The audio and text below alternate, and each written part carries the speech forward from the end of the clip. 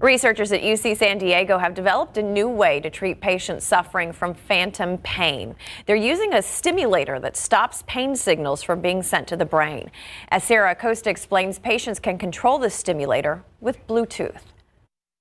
Raul Silva had his leg amputated in San Diego after a motorcycle accident in Mexico. I lost my leg in 2000. Since that day, I have the phantom pain. His leg is gone, but he felt cold, numbness, and a terrible pain there. He worked to support his family for a while, but had to stop.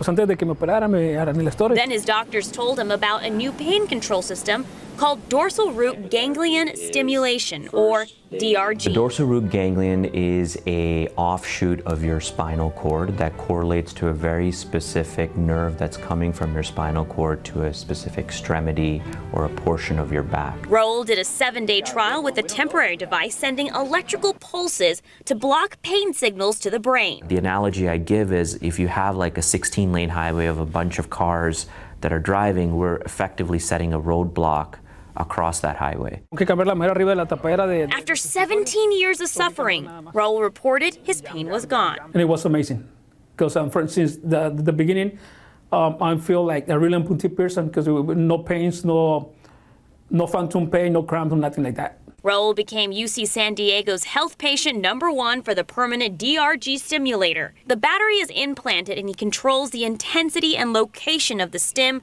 with this Bluetooth device. He says the system is giving him his life back. In a randomized trial, 74% of patients reported meaningful pain relief, compared to 53% who got standard dorsal column spinal cord stimulation. The DRG stimulator is FDA approved.